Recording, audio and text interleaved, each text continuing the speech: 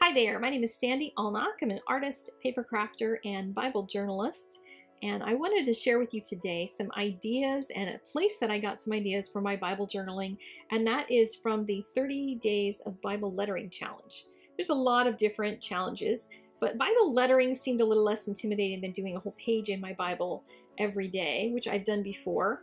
And I thought that would be a fun challenge. So I got a mixed media sketchbook, and it's a 9 by 12, so I have more room, more place to practice and play, and I can also use other mediums. A couple of these I did with just regular script lettering just to see if I could get my hand lettering to a place I liked. Didn't really get thrilled with that. This one I loved though. I thought the word plans really inspired me, and I went and looked up some pictures of architecture things and came up with that idea. Here's another one where I was just playing with the hand lettering idea. But here I took the hand lettering of the word freedom, I painted it in water and then dropped Brusho into it and then did a spritz so that it had that feel of fireworks. So I did enjoy that one. Here's another one that I was playing around with the design elements. I'm a graphic designer by trade, so please don't compare yourself if you don't have that training. Just to compare different fonts and how they play together, that sort of thing. And this one was not as much a success as I had hoped. My in you, I didn't really plan out how far that should have started up or how small those letters should have been to make them fit, but you know, it's a sketchbook. It was all for the sake of practicing. This one I did at breakfast in a hotel with a couple kids helping, so that was kind of fun for them to pick out markers that I should use. And this one I worked on quite a bit. I really do love this verse. And I actually took this and have already transferred it into my Bible. And that's what I want to do with some of these. Some of them I can't do because Brusho will go through the pages, so I won't be able to transfer that one. But for this one, I just did it with a black pen and did basically the same thing, had to rearrange some of the words so they fit better. But practicing on something like this in a large format or in a sketchbook can be helpful. Here's another one that I drew in pencil and then painted with water and added the Brusho to it. This one almost had the center blank, just all the stuff that God can't do. But then I realized there are things that he can't do. He can't get tired. He can't break his promises to you. He can't stop loving you. And so I did put some of those things in there. This was another quickie. There were some days I had more time to spend on this than others, and this one was a relatively quick-ish one. And here's one that I did while I was at Yosemite, because I was traveling during this time period, and I was inspired by the scenes of the mountains and really felt like God was giving me some rest and his presence in the mountains while I was there. This was a day when I only had a pencil. That's all I had. Everything else was packed up in the car. I was on a road trip, and a pencil and a piece of paper is sometimes all you need. You don't need all your fancy supplies. This one I did while I had my Brusho out, and I will eventually do a video potentially on how I did this glass of Coca-Cola and that sort of thing, but it was fun to do with Brusho. This page almost was going to be filled with little people. I wanted to draw the entire page full of people because it's Grace be with you all, and I wanted all the people in there, and I ran out of time. And that's just how it goes. This one, Teach Me Your Past was an obvious inspiration, but it also worked to transfer this one easily into my Bible.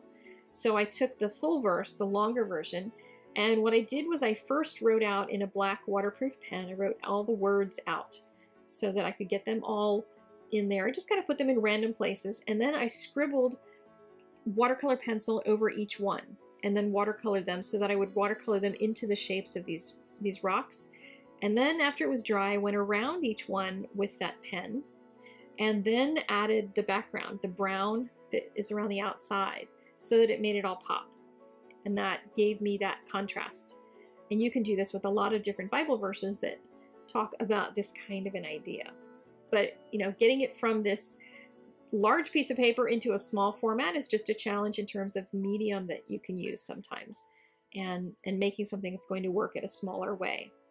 This one was on one of those tragic days we've had recently. We've had way too many of those with lots of pain and violence, and it was just thinking about that piece was really important. And the same with this, that same time period I was doing this one, and casting out that fear. It was so satisfying to just rip that paper and cast out that fear that day.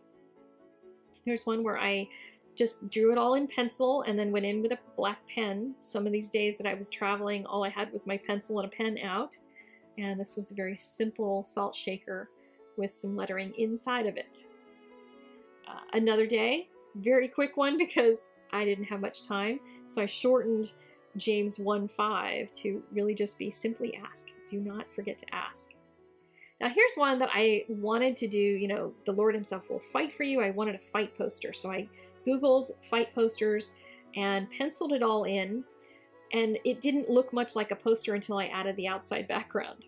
But what I did do was first take that square in the center and I did brusho and stuff inside of that over my pencil lines. And then I went in with my black pen.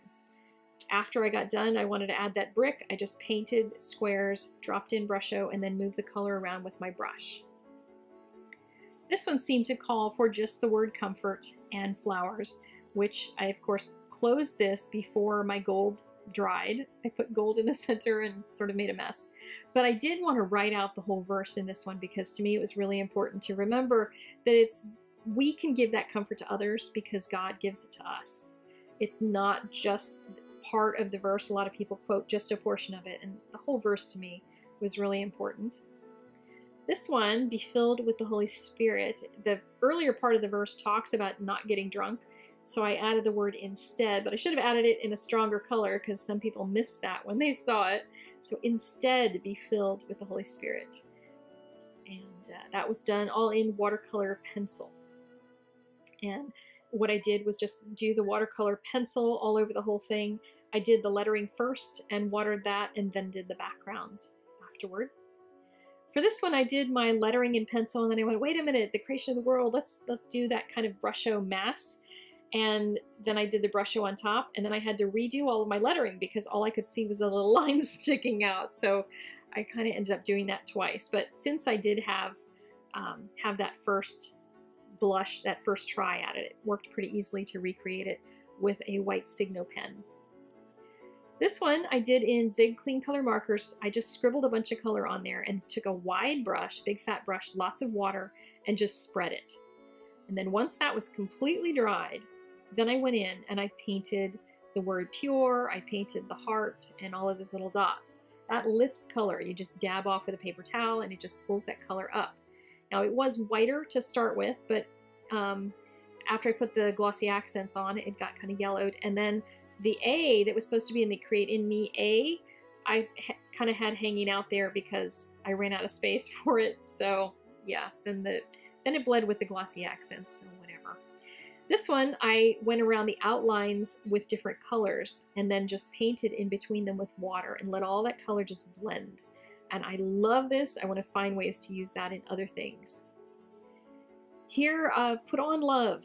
You know, above all things, put on love. And I was thinking of a closet. So I just scribbled with my water-based markers, just a bunch of shapes hanging from this. And then I went around and did my black outlines afterward.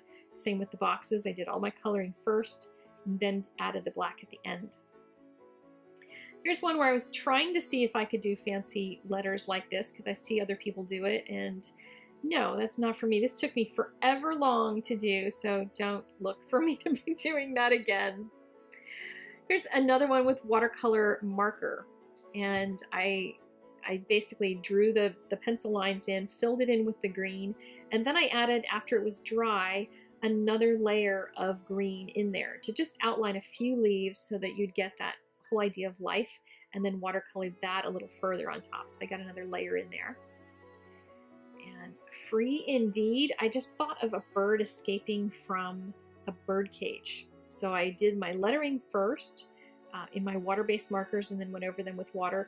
With the bird cage, I was trying to create the back of the bird cage and the front. I think it's a little fussy, but it is what it is. And I do love all the little birds that I added, the little rainbow of them flying out. And this was the last one. Here am I, send me. It's not very exciting, but it's just little me waving and saying hi.